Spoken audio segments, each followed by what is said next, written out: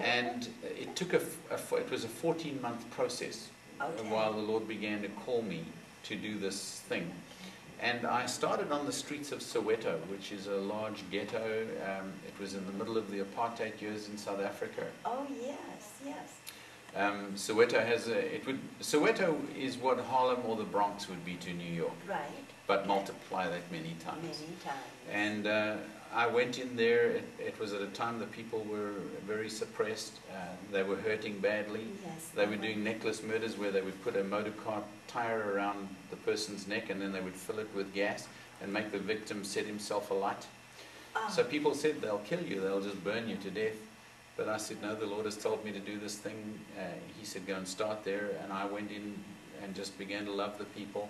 Yes. And we saw their hearts begin to melt. We just began to weep together. They hadn't had any love from any source. From any side, you know, family life had been difficult for them. They'd been suppressed under the apartheid regime. Right. They'd been treated without dignity. Yes. And the Lord wanted to restore their dignity by just loving them. Right. So I went in and just began to love them, and that was the launching pad for me walking through 67 towns and cities, more than 3,500 kilometers through our own nation, which took 2.5 years. And we began to see God move in a mighty way. And we thought that was a mission. My church just released me to do a mission, but it actually turned into a ministry. 13 years later, I'm still walking. So, and God has allowed us to minister to many nations, more than 17 nations in a meaningful way. I've been to more than double that, but I don't say I've been to a nation unless I've ministered properly there. Right, okay. Well, this is what is so awesome. What has become of your church now? What are they doing in your absence? Oh, it's interesting. They see me as one who is sent from them. Yes, I bet they do. We've made home in another city now, and we're in the city of Port Elizabeth, which is an East Coast city in South Africa. Pardon me.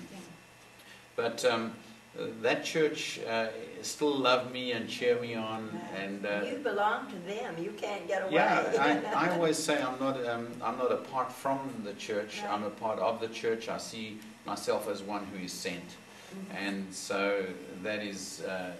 They still love me and are in communication. I go there regularly, and we have a lovely, warm relationship. I'm certain that you do. The Lord impressed me with a scripture, and I think this is where I would like to share it, because before Dave got here today, the Lord just impressed me with this scripture, and I believe that He is speaking of this, and it is about Dave. It is out of Isaiah chapter 42, and I'm going to read it out of the Amplified Version, and I will be starting at verse 5, and I will be skipping through that in case you should like to pick up your Bible and find it. It says, "Thus says God the Lord, He who created the heavens and stretched them forth, He who spread abroad the earth and that which comes out of it, He who gives breath to the people on it and spirit to those who walk in it." And the Lord says, "I will give you for a covenant to the people, for a light to the nations." And when I read that part, He was letting me know that He was speaking to me about Dave Cape, and so therefore I wanted to read this scripture to you. "And He gave Dave to us to open the eyes of the blind, to bring out prisoners from the dungeon, and to those who sit in darkness from the prison. I am the Lord, that is my name, and my glory I will not give to another, nor my praise to graven images. And the Lord will go forth like a mighty man. He will rouse up His zealous indignation and vengeance like a warrior. He will cry, yes, He will shout aloud, and He will do mightily against His enemies. And thus says the Lord, I have for a long time held my peace. I have been still and I have restrained myself. But now I will cry out like a woman in travail, and I will gasp and pant together." And Dave, I might tell you that when I was reading that that one scripture, it was like, your ministry, God is going to use this to cry out now.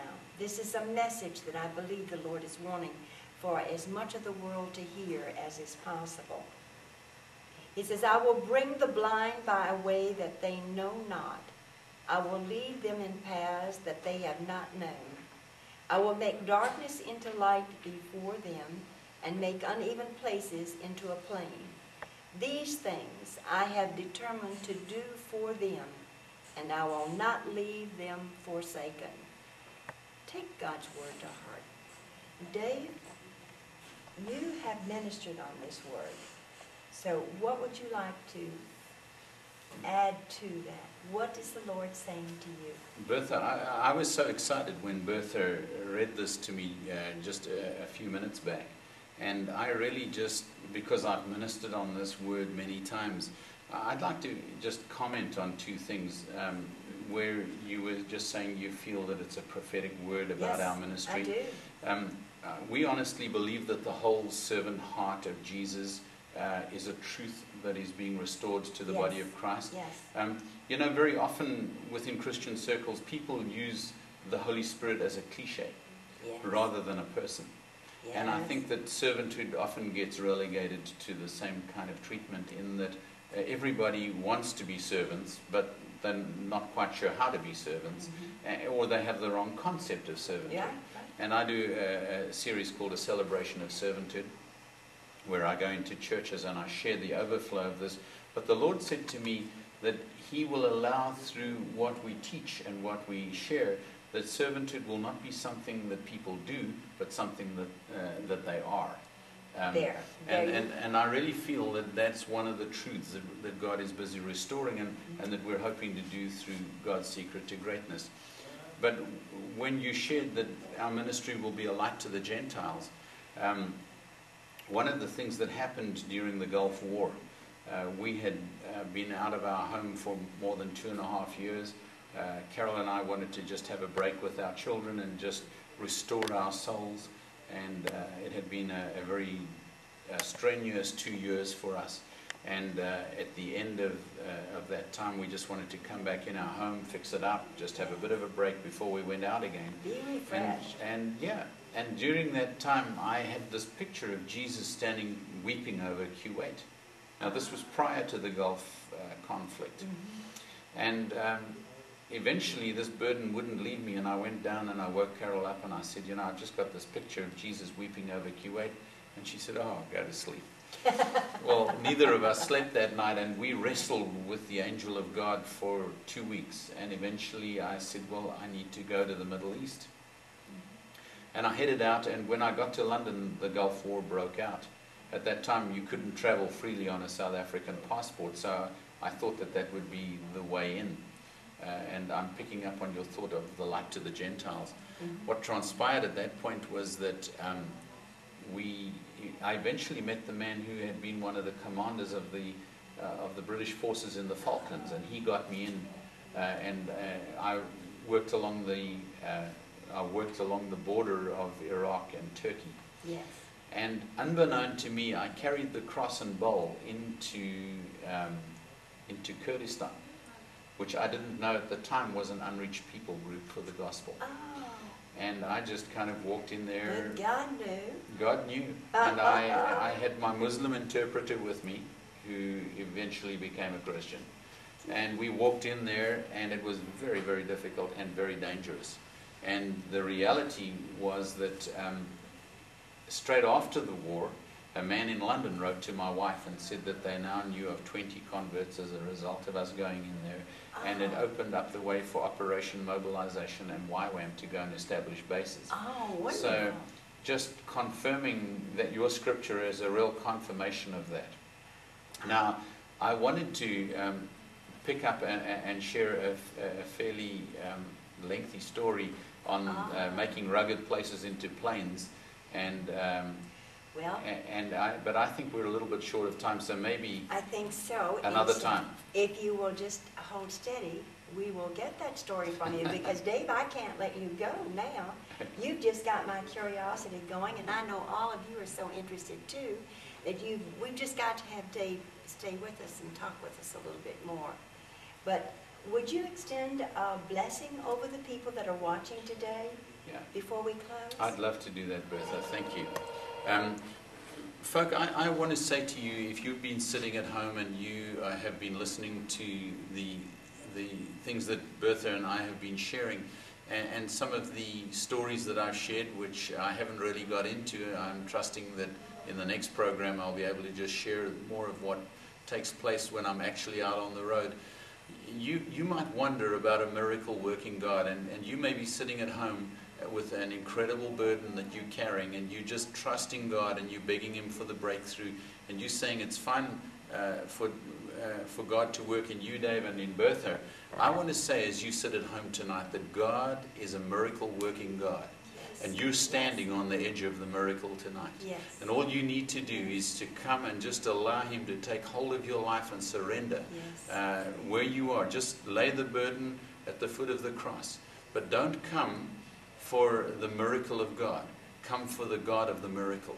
And if you understand that God sent His Son Jesus to die for you, and you appropriate that blessing for yourself fully tonight, God is able to break through in your situation and cause your miracle. You're standing on the edge of your miracle. Yes. I want you, where you're sitting right at home, just to begin to reach out and just extend your hand toward our hands as we reach out to you in your living room, wherever you may be, the hotel room that you're watching in, and reach out for your miracle right now. And just begin to ask God, and ask by asking Jesus to come into your heart. We're going to pray that prayer with you right now. Let's just bow before the Lord, and just let's ask Jesus, firstly, to come into your heart. Dear Lord Jesus, that person out there that needs the miracle tonight, we ask you, Father God, to help them to lay down those things that have hindered them from being the man or the woman of God that they desire to be, and that you desire for them to be. Just where you are right now, just say, Dear Jesus, I thank you that you love me. I thank you that you love me. And that you died for me. And that you died for me. I ask you to come into my heart. To come into my heart. And forgive me my sins. And forgive me my sins. And set me free. And set me free. In Jesus' precious name. In Jesus' precious name. Amen. Amen. And so, Lord Jesus, right now we ask for a miracle in this dear person's life that's watching right now. Yes. Lord Jesus, we ask you, we thank you, Lord, that you said that you have placed all things in subjection beneath our feet. And so, Lord, as this new believer comes before you right now, help them to understand that the burden that they carry and the breakthrough that they need is subject to the miracle working power of Jesus. In His precious name. Amen. Amen. And good night. We'll see you the next time.